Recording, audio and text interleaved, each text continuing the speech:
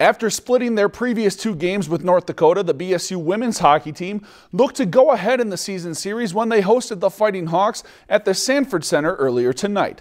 In the first, UND attacking Amy Menke leaves the puck for Hallie Krasaniak. She fires, but Brittany Mowat gloves it for the save. Then later in the first, Sam Lachaume finds Kayla Gardner for the wrister. Mowat makes another one of her 21 saves, and then in the second, Fighting Hawks attacking now off the pass from Krasaniak. Becca Kohler fires and finds the back of the net. UND leads 1-0, and that would be your only tally of the game as number 9 North Dakota defeats number 6 Bemidji State 1-0.